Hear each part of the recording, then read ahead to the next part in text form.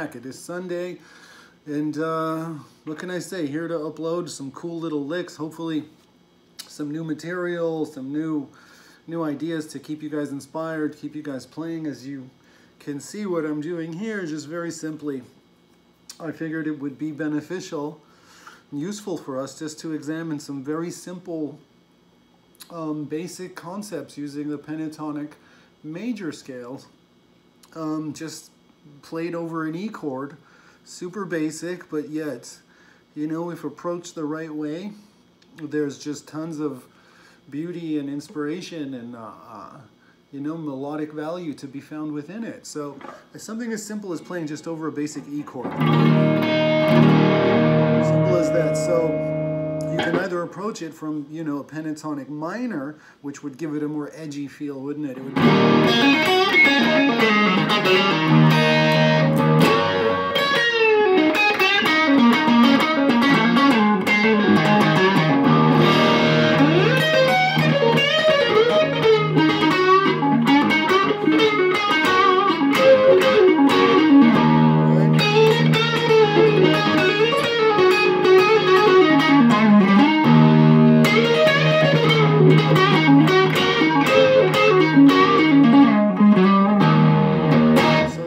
pentatonic minor, and that's all cool and good, and I feel like we tend to just naturally default to that sort of style, but of course there's this very different approach, this different angle to it, using the pentatonic major scale, which coaxes a different set of emotions, a different feeling out of it. Same simple chord, right?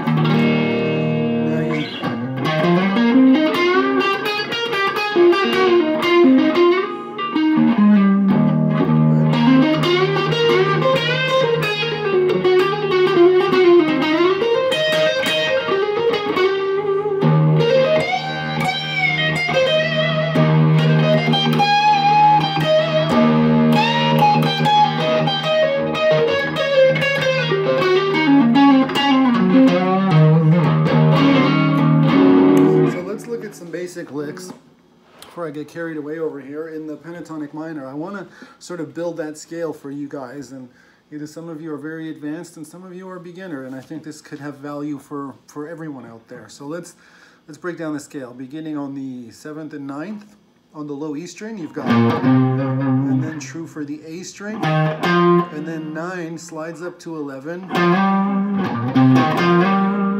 Of course, those notes in between 9 and 11 on the A string you can use chromatically.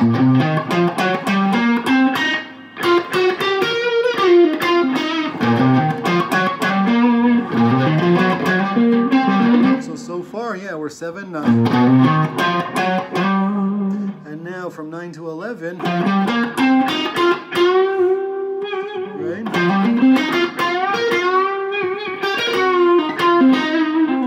People have the habit, and one thing that I'm not a big fan of is interpreting the pentatonic major as the same as playing in the pentatonic minor, but moving down 3 frets. I don't advocate for that, or viewing it or interpreting it that way, because it's different.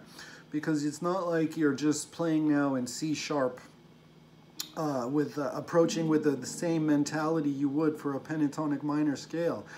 It shares commonalities in terms of, you know, this being a pentatonic minor in E, right? And this being pentatonic major in E. Of course, it shares the commonalities, but that's all it is. They're just notes that happen to be in common. They're still the same key.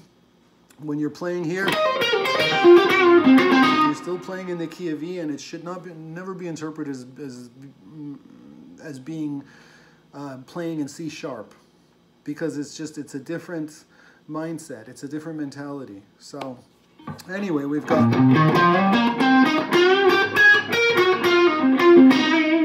so of course by doing this, right, and doing this, it's just an octave, right? And the same true for the B and the E string on the 12 and 14.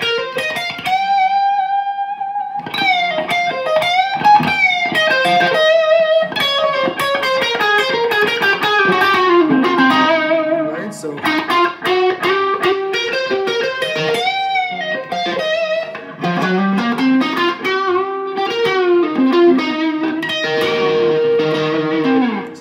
some cool licks. We can do hammering on 9 to 11 on the D, and the same on the G, and then right into this bend.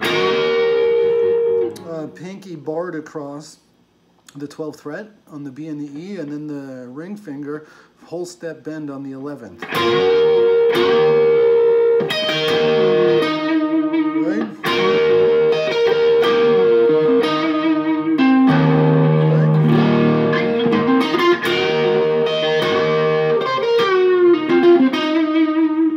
Which is very nice, I think. And then moving up an octave, again, it's just 3 octaves of the same note.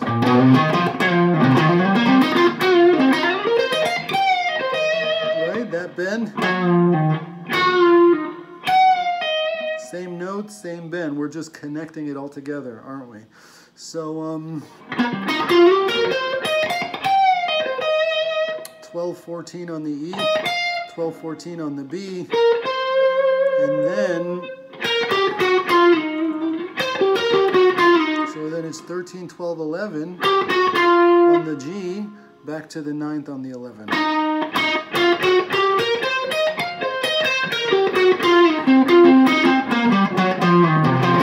And again, all I'm doing is repeating octaves, right?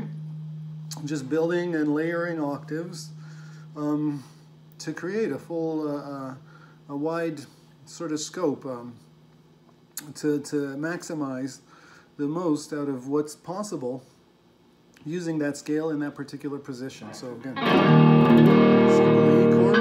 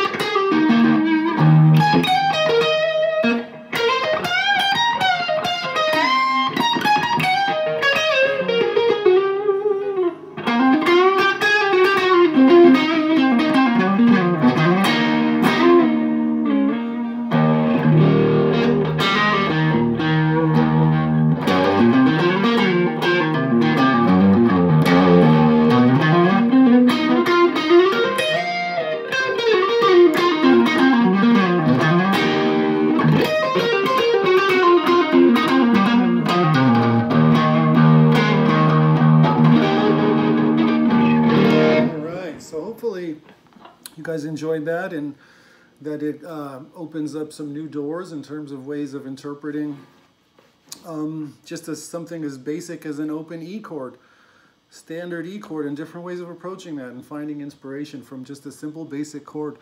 Okay, these videos always tend to run on so long because I talk so much. So I'm going to cut this off and just shout out to everybody, all the subscribers, all the new subscribers, welcome aboard. Again, you guys are all invited and encouraged to reach out to me directly if you're interested in private videos, separate, individual, unique videos, cater to whatever it is you'd like to see.